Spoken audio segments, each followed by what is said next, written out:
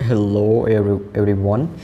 Today I want to share with you no topic today is Florida's man who drank kid shark to death in viral video is a sentence.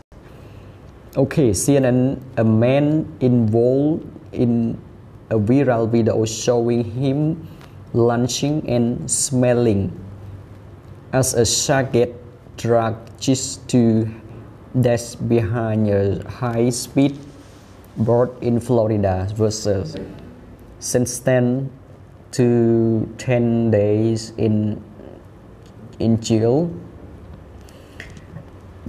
Robert Lee Benz, now 30, was charged Friday with one misdemeanor count of the animal cruelty, according to Hillsborough County's jail record, and his attorney Justin Brenter treat this. Bennett was internally charged with two felony count of a great waste animal cruelty before accepting a plea deal, according to the Tampa Bay Times. The court dropped one charge and reduced others to animal currently and misdemeanor, Patriot told the CNN on Monday. Along with his 10-day jail sentence, which he most service on weekend,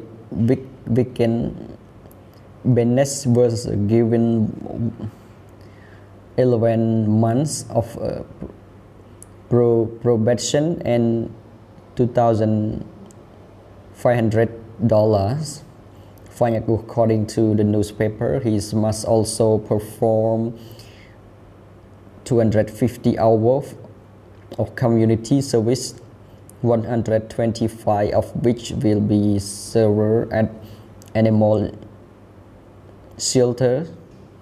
The video, taken June 26, 2017, showed Benz and two other men lunching while dragging the shark, which was visibly struggling as repeatedly hit the water. One of the men said the shark looks almost dead. According to the Florida wildlife investigator, the shark was shot before being dragged to death. The video gained attention after Mimir's character, fisherman Mark Quatino, who goes by Mark the Shark, post in it is on Instagram and said two Instagram users had sent to him. He told CNN he was horrified by the video and posted it in hope the men would be caught under the sentence.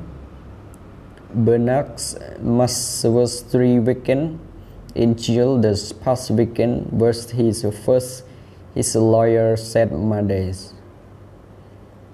Bennett's fishing license was also revoked from 3 years.